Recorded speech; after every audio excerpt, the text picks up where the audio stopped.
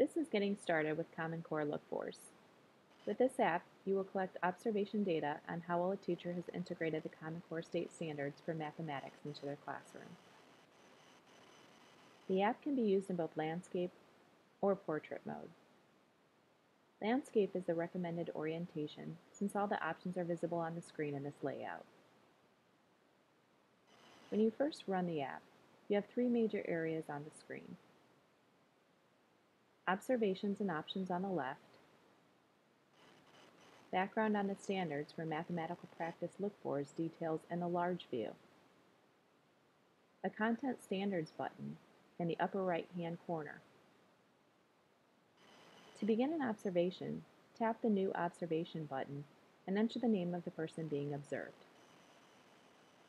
The observation will appear in the list of observations. Tap the person's name.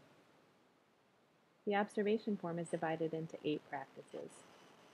Tap on a practice to expand it. Each row represents a single look-for. If you see a look-for being demonstrated by a student, tap the plus button. If you want to add written notes related to a look-for, tap the Notes section and enter your notes. Tap the camera button to collect photographic artifacts of the observation. A confirmation alert will appear asking if you secure the proper permission for collecting video or images and audio from the teacher and students. After confirming, tap the camera button again.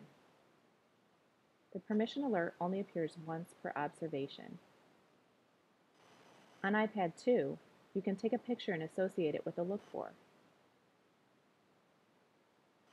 On iPad 1, you can choose a photo from your photo library to associate with a look-for.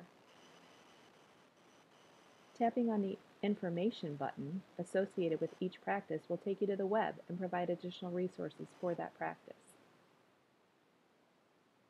To identify any content standards being taught in the class, tap the Content Standards button in the upper right-hand corner and drill down to the standard and tap the Copy Text button. This will copy the standard text into the device clipboard and automatically place the same text into the targeted standards text area. When you are done with the observation, tap the Report button.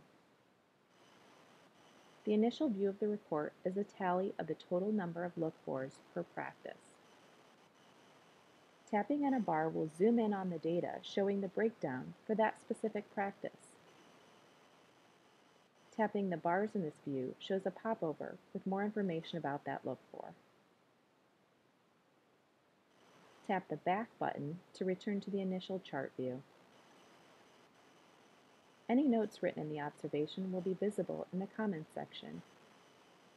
This is a scrollable list. With this information, you are now ready to start using Common Core Look-Fors to collect observation data.